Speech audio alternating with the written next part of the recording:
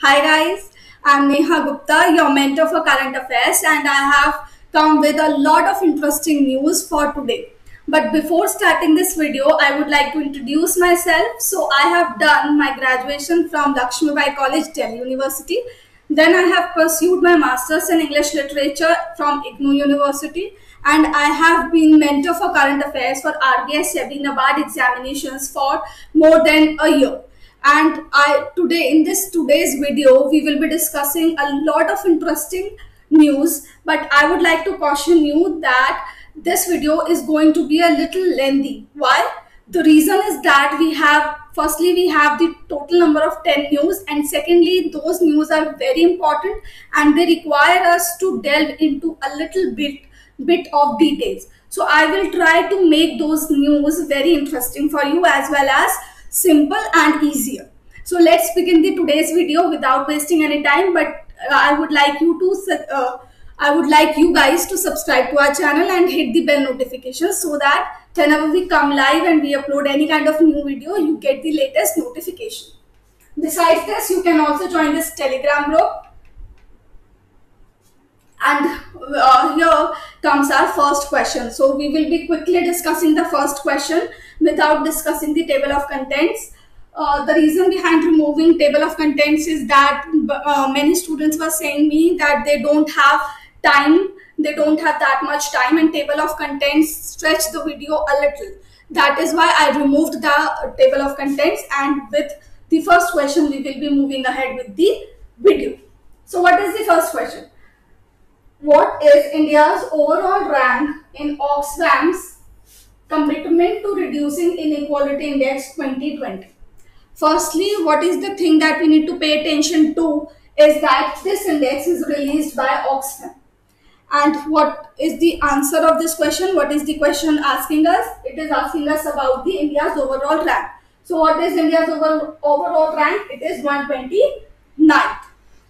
Now, apart from this, I have always told you that whenever you are covering any kind of index, you have to keep in mind 5 things. First, the organization releasing the index. Second, the top country. Then the total number of countries, India's rank.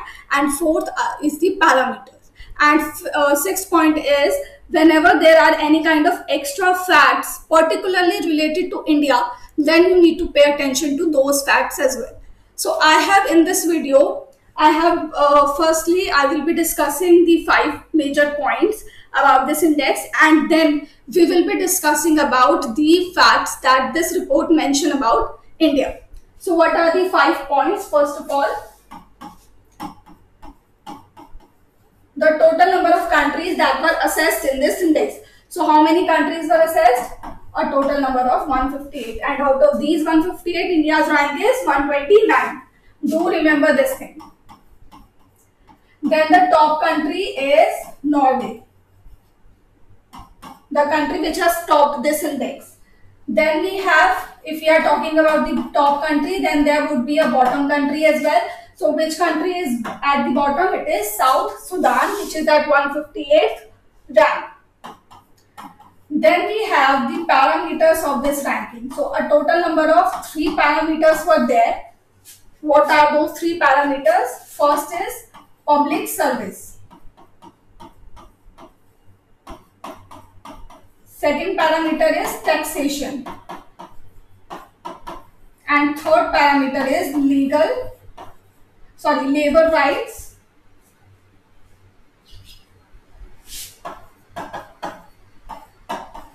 And wages.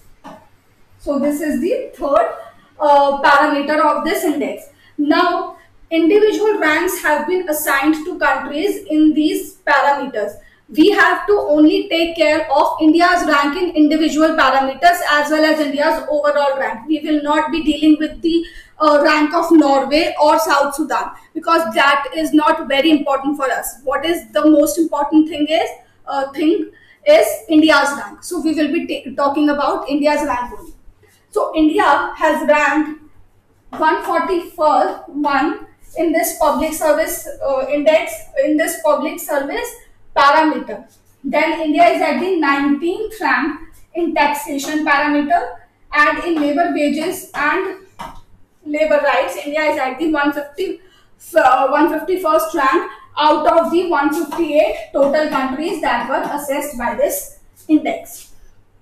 So these are the facts that you need to keep in mind about this index. Now guys, I have forgotten one thing. The thing is, this public service parameter is subdivided into three sub parameters, which are health, education, and social protection.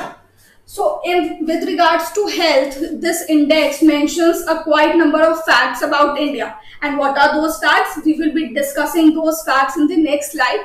But till now, whatever I have told you, I hope that it is clear. And if it is not clear, then do mention it in the comment section.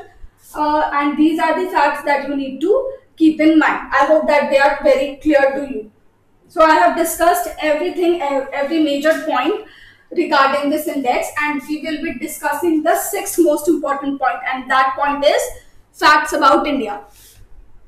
So since I have told you that health is an important sub parameter, why is health is so important? The reason is coronavirus crisis. The COVID-19 crisis has shaken the whole world and awakened the world towards the health allocation and health infrastructure of the world. So that is why health has been paid so much attention to. So in this slide, I have put all the important facts about India. So this report mentions that India's health spending as a percentage of GDP is fourth lowest in the world. What does that mean? That India spends almost very low. India is at the very low rank when it comes to health spending as a percentage of GDP. Then what is the next fact? Afghanistan and India are at the same level when it comes to their health expenditure as a percentage of GDP. How much percentage are we allocating for health infrastructure? That is the meaning of percentage of GDP. So India and Afghanistan spend almost 4% of their GDP on their health infrastructure. Now, what is the third point? The third point is that according to World Bank database for 2017, since this database was quoted by Oxfam's report, that is why we are talking about this World Bank's database that is as old as of 2017. But this is important. So, according to this database, India was the 13th lowest country in terms of health spending. So how much India was spending in 2017? It was 3.4%. So these are the facts that this report mentioned about India's health spending. And next, we have facts on the labor rights and wages, because this is very important again. Why? Because COVID-19 has also snatched many jobs and rendered many jobless, many people as workless, and that is why it is very important for us to know how secure our country is in terms of employment. So that is why these facts are very important. So what is the first fact here? First fact is very important. It is saying that India was even worse prepared for facing the economic fallout of the pandemic. So India was worse prepared. Why India was worse prepared? The reason is that 75% of Indian workforce is engaged in vulnerable employment, is engaged in informal, or we can say that sector which lacks social security. And only 10% of the workforce in India is formal with safe working conditions and social security. So that is why India was worse prepared for the economic fallout of the pandemic. These are the facts that you need to pay attention to, apart from this one, which is the most important one. India ranked at the 8th from the bottom, that is at 151st rank. We have discussed it in the first slide itself. So here this question ends. We have talked about every detail about that index, and I hope that you have understood what I have told you. But in case if you have any kinds of doubt, feel free to ask me in the comment section. Now comes our second question, which is about how many new animal species were discovered in India that were unknown to the world before, according to Zoological Survey of India's Animal Discoveries 2019 report. First of all, before discussing the answer of this question, we need to discuss what this report is, because if we directly jump onto the answer, it will become meaningless to discuss this question itself. That is why I will be discussing the report first.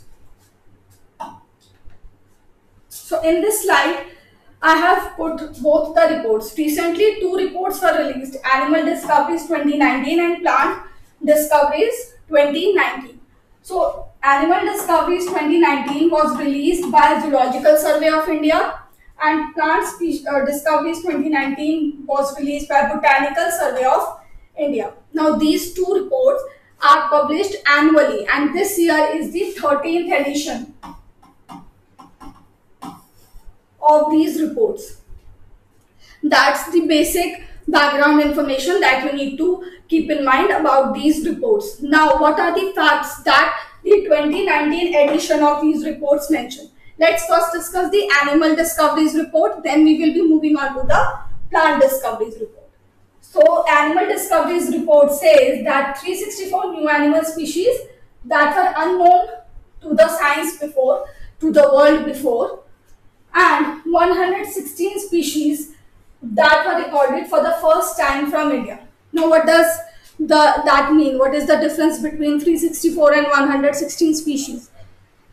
364 species are those species which were not known to the world earlier before India discovered them. And 116 species were those species that were existent in India, in the world, but were not found in India. So that is the basic difference.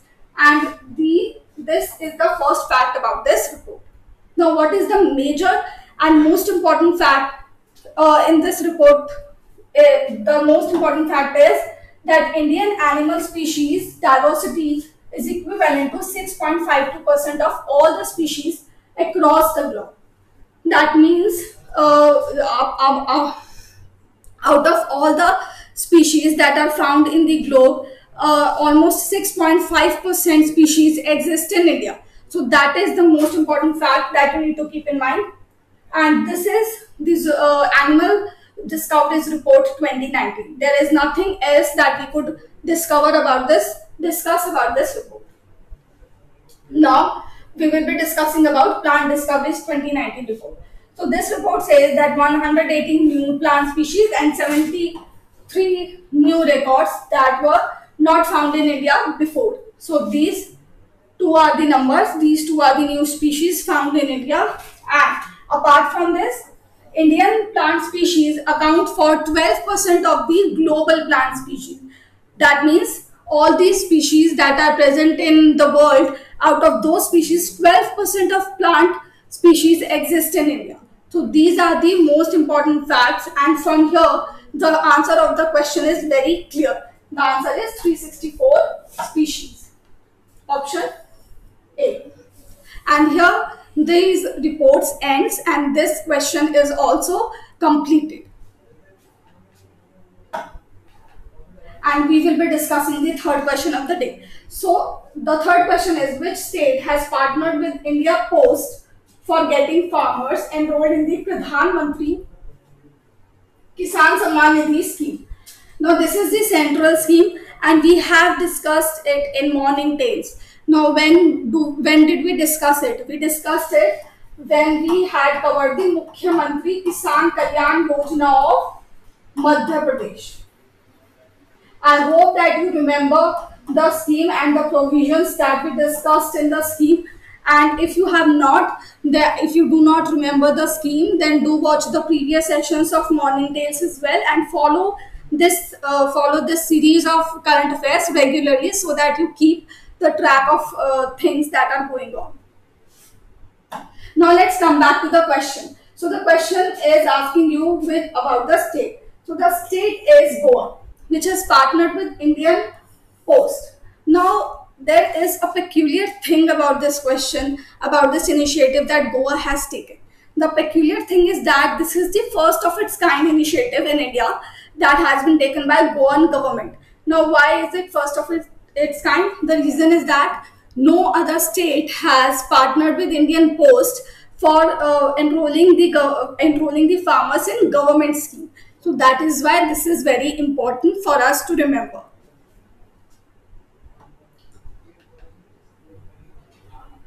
Next question is, which state has become the first state to make public education sector fully digital?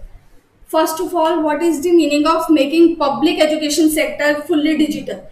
The basic meaning is that the public education sector is public schools. So the public schools and higher education institutions have become fully digital with high-tech technology.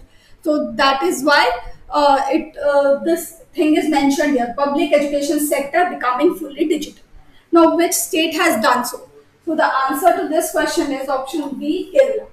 Now, what is the trick that you can deploy here to remember this question better? The trick is, we all know that Kerala has the highest literacy rate in India. And if the Kerala is so educated, then obviously in education sector, its advancements, its initiatives would be unique and would be forward than other sectors. So becoming fully digital is one of that forward action that Kerala has taken. I hope that till now I'm clear to you, and if you have any kind of problem in discussing anything or in understanding anything, you can ask me in the comment section. And let's discuss the next question, which is, according to a new report, by 2050, India will become the third largest economy by surpassing Japan. Which journal was the study published in? Quite intriguing, and the minuscule information from where this question has been put up. The question is not asking you about the year or any other thing. It is asking you about the journal in which this report was published. So the journal is the Lancet. Now, there was no name of this report. So you have to remember this thing, that in the report which was published in the Lancet mentions this thing, that India will become third largest by 2050 by surpassing Japan. Now, if India is third largest, then there would be two countries preceding India. And which two countries are those? Obviously, US and China. So US and China will be at first and second by 2050, and India will be at third position. And India is going to retain its third position by the year 2100.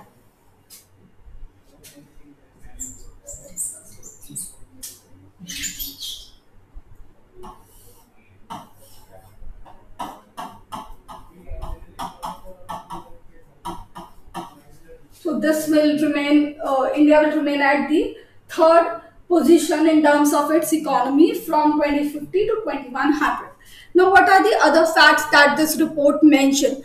The report also states that by the year 2100, India is the only country which will have the working age population. Not the only country, the top country which will have the largest share of working age population.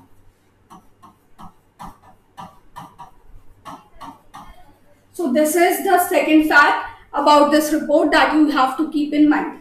Apart from this, the report has been prepared, these estimations have been prepared on the basis of 2017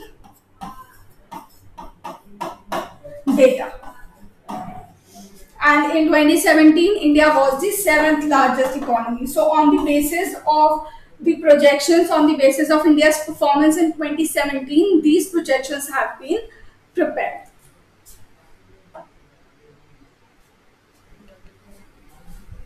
And that's all that we could discuss about that question, because there are no details about that news. So do remember the points that I have told you about the new report which was published in the Lancet. Now comes our next question, which is about, with how many institutes has Center for Development of Advanced Computing signed an MOU for establishing manufacturing units of supercomputer under the phase 2 of National Supercomputer Mission. So basically the question is asking you, about the number of institutes with which Center for Developing Advanced Computing, which is short formed as CDAC. So with which CDAC has partnered in order to establish manufacturing units for supercomputer. So let's discuss the answer of this question first, and then we will be discussing about this mission in detail. So the answer is 13. With a total number of 13 institutes, CDAC has partnered to establish the manufacturing unit of supercomputer for under the National Supercomputer Mission. Now, what is this National Supercomputer Mission? And do remember this thing that we are talking about phase 2 of this mission. And that if we are talking about phase 2, then there would be a phase 1. So when was this phase 1 mission launched? Phase 1 of this mission launched. Phase 1 was launched in the year 2015 for a period of 7 years.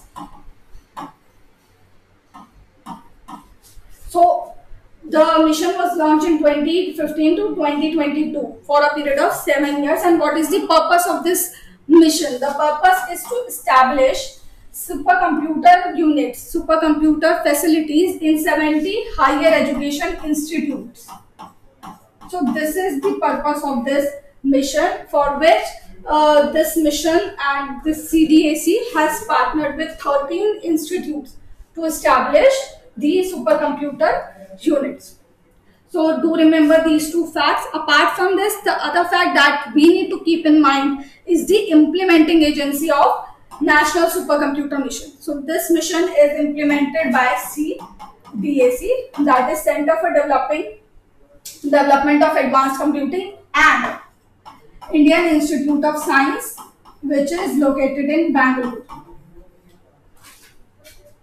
So these are the details that you need to keep in mind regarding the National Supercomputer Mission, apart from remembering this question that recently CDAC has partnered with 13 institutes. I hope I am clear till now. And here comes the next question of the day, and from now onwards the questions are light, so you can relax yourself, because I know the questions that we have discussed earlier were quite heavy. So that is why I have put these light questions in the end, so that you can give a break to your mind and your body. So this question is, who has won the 2020 SASTRA Ramanujan Prize? Since clearly the name of this award mentions Ramanujan, do you guys know who Ramanujan is? I hope that everybody out there would know the answer. He was a very famous mathematician. And since the award is named after a mathematician, then obviously it would be in the field of mathematics. So the award is given to those individuals who perform excellent in the field of mathematics. Now, which organization gives this award? SASTRA University, which is located in Tamil Nadu. So this university confers this award annually to the people who perform excellent in the field of mathematics. And this year, Shai Evra has been given this award. So that's all that we need to keep in mind about this news. And we will be quickly moving on towards our next question. So who has been elected as the president of Federation of Motorsports Clubs of India? First of all, this is the apex body. This is the major regulator that regulates motorsports in India. And its president is Akbar Ibrahim. He has been elected for a second term as a president, and he was a former motor racer. Do remember this thing. These are the minute details that you can keep in mind. Then the next question is about who is the author of the Khalistan Conspiracy, a former law officer, Unravels the Path to 1984 book. Those who are the bookworms, those who like to read a lot, for them this question is a boon here. So this question tells us about a new book which has been released, and the book has been written by GBS Sidhu. So he is the answer of this question. Do remember this thing. There are high chances that this book can be asked in any kind of examination, be it SEBI, be it RBI, NABARD, other banking IPO level examinations. So that is why pay attention to the questions that I am covering in this session. Now comes our last question of the day, which is about by how much percentage has the volume of digital payments increased in India between 2015 to 16 and 2019 to 20. Now you have to pay attention to this thing that RBI has recently released its data about digital payments, and according to that data, digital payments has increased in India during the period of 5 years. So the 5 year period is FY16, that is 2015 to 16 to FY20.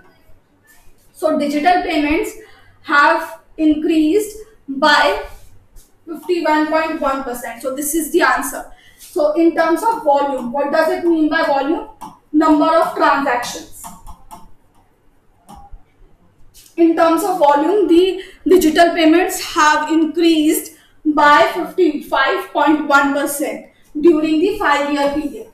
And what is the percentage in terms of value? Value means amount in terms of rupee. So in terms of amount, the increase is 15.2%. So these are the two facts that you need to keep in mind, that you have to learn anyway regarding this news, regarding this new data on digital payments. Apart from this, RBI's data also mentions that debit card or the card payments in general, including debit and credit cards, have increased from 20% to 45%. So in FY16 it was 20% and in FY20 it was 45%, and in that debit cards are outperforming credit cards. So debit card users are using them more often in comparison to credit cards. And here we have discussed everything about this question, and I hope that you have understood all the things that I have told you very well. And in case you have not understood anything, then you do mention it in the comment section below. Thank you so much for watching this video, and do come back for tomorrow's lecture as well. Thank you.